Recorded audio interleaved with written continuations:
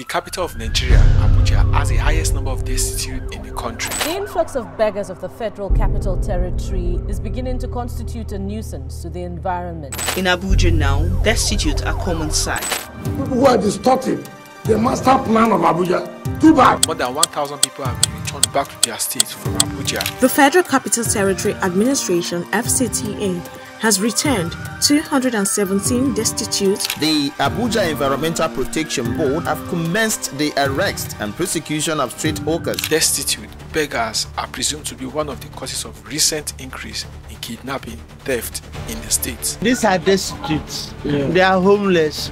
So they came here, we are just managing them, we are helping them. Though the police is aware, the DSS is aware of them. So that's why we are just keeping them here. Nobody like to stay for this camp place if not be saying our condition. That is why we are sick every minute, every second. You see the environment now. The environment is not good for any human being's health. What about people that live here? How do they get access to medication? They have to preserve themselves. The government is not doing anything for them, and we too don't have anything we do for them. The FCT minister has threatened to revoke lands that were allocated but not developed and reclaim uncompleted buildings, stating that such buildings have become an haven for criminals. FCT Minister Nyesom Wike has rejected a plea by the Nigeria Customs Service to reconsider the revocation of its land. Because of pro-democracy demonstrators threw their weight behind the minister of the FCT over his threat of demolition of illegal structures in Abuja. Many reports have linked some of the cases of kidnapping crimes to some homeless people living in the streets, disguising themselves as homeless. There were allegations that some northerners come from other parts of the states to come and populate Abuja, causing homelessness because some of them cannot afford house rent and all of that. Is that true?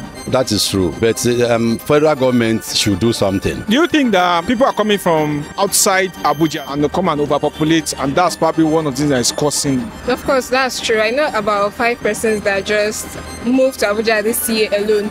So with the rate of people coming in every day, it's also a problem. A report by Vanguard and other news media claims that a rise in criminal activities, including kidnapping and other forms of violence, have been linked to homeless people and beggars on the street. I met up with a local administrator in Abuja in charge of the Home for Destitute at Otaku to find out where these people come from, why they keep increasing every year, and what the government is actually doing about it. What's your name, sir? My name is Sarah Kachiba. What's the essence of this particular place? This is an hospital, a government hospital, Otaku. The government, they were building it before. They stopped. There's some collapses down somewhere.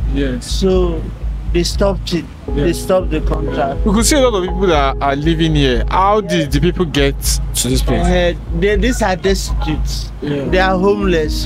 So they came here, we are just managing them, we are helping them. Though the police is aware, the DSS is aware of them. So that's why we are just keeping them here. But at the time when the government is ready, we evacuate the whole place. So what about the living conditions here? I could see that a lot of the buildings are dilapidated and all, but we still see a lot of people living. They are staying there. I told you, it's just a passion. They are just managing to live their life. So, but there are children here with their parents, and those ones that are schooling. So that's what they are managing. That's how they are going. You cannot blame them or ask for anything for them. You can see they are distressed. They don't have money. They don't have things doing. And so they are just managing here. We took a walk inside one of the abandoned buildings to find out how these people survive in such a poor environment and some of the major challenges they might be facing, especially diarrhea and cholera. Is there a school in this? No school. There are neighboring schools outside. That's where they go to. And so many can't even afford education for their children. So why do you think people keep coming here? Because of course this place is not a place where people can live, but they still keep coming to this park. It's just for help. For they're struggling now. When they struggle, there's no place for them. So they run in here. And what do? We just help them. How many people live in this particular building? About 400 people. Okay, this particular one? No, it is a joint. Yes. Do you have some specific needs that you want maybe the government or an NGO to help specifically? Like for now, You know, there are people staying here and they don't have a source of living. They don't have that source to help themselves. So whatever help the NGO can do, let them help so that we can help them to stand up. And like I told you of the education, yes, people are still struggling to send their children to school. A lot are not going to school. So that is what has been happening here. Displacing homeless individuals without providing alternative housing solutions can lead to an increase in criminal activities. Homeless people, when left with no shelter, can resort to theft, robbery, and other crimes for survival. What's your name, ma? My name is Anna. How long have you been in this particular place? Almost 2 years plus. This place is uncompleted building. Maybe one day they will come and come us unexpected way. We will not expect. So we are come out. We cannot get any say no. Are people still coming to live in this particular place? There is nothing we can do now. Where we get money to go and rent house. So people can come, pass up. Reports have already indicated that abandoned buildings are used as hideout for criminals, and displacing these people without prior support could exhibit a problem. What do you do here, President? I myself, I'm a vigilante official. Okay, so how long have you been in this particular place? Here? Yes. I've been more than 15 years. Only the problem because they don't have money to buy another, to go and rent the house. That's why they are living here. Even the security of the area, they don't allow them to live. But because they're messing for them because no money for their hand. That's why they allow them to live here. So how many people they stay inside? How many people living inside this place? Well, because the attachment of here is more than 100, 300 rooms here. Yes. So that's how people they are living here. So thieves no fee stay for inside this place? Yeah. God forbid. Anybody when you see for this complete, if you know say you don't have any business, you cannot live in this for this area. Yes. So people that are staying in this place, where they come from? Most of them, you cannot see where somebody come. We just complete Nigeria is here. Because here they are living here, different language are living here. So you have Yoruba, Hausa, Igbo? All. There is complete Nigeria here. You see, abandoned and dilapidated buildings in Abuja present serious safety hazards, including contributing to the city's rising number of building collapses. So we begin in Abuja, where another building collapsed, this time in the bustling Kubwa capital of the Federal Capital Territory. From the nation's capital, where a 3-story building under construction has collapsed in Kubwa satellite town. Report indicates that many of these structures, often left uncompleted or poorly maintained, are deteriorating due to substandard materials, bad workmanship, and corruption in building oversight processes. I'm working with urban security. Okay. So they are the ones in charge of securing this place. So the government is behind them. The DSS and then the police. We've given them the opportunity, so they came here. They do come here once in a while. Yeah. So they know the condition of this place.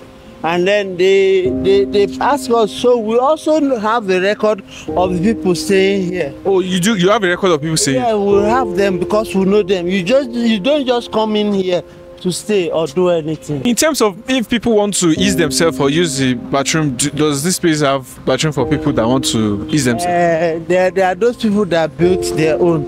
Okay. But there's no general bathroom built by somebody or whatever. So they just it's a makeshift bathroom. What are the biggest challenges of people that are staying here? Personally, they're feeding now.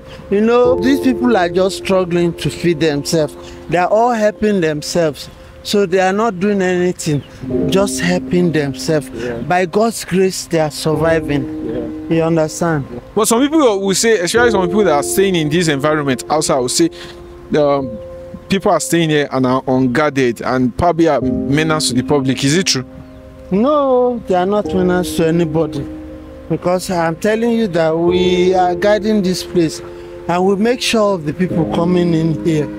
So we know. Due to high cost of living in the city of Abuja, hundreds of people resort to staying at buildings like this, scattered across the city, especially women and children. Despite staying here, they have to pay reduced amounts monthly to the security, which serves as rent and protection for their properties. How much do they pay? Because they cannot afford to stay in an apartment. If you have 1,000 they pay just to accommodate them. Is it every month or every year? How does the payment go? It's monthly. You just pay something, that's it. So do not harbor criminals here, that's it. That's what you are doing.